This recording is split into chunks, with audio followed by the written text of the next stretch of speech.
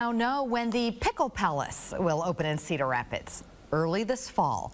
The business is now under construction as part of phase 1 of the First and First West development.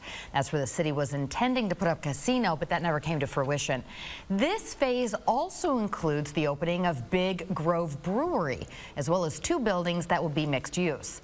Work began in May of last year, and Ron Corbett, the former mayor of Cedar Rapids and now the vice president of economic development at the Economic Alliance, spoke about how important this project is to not only the city, but to the broader community.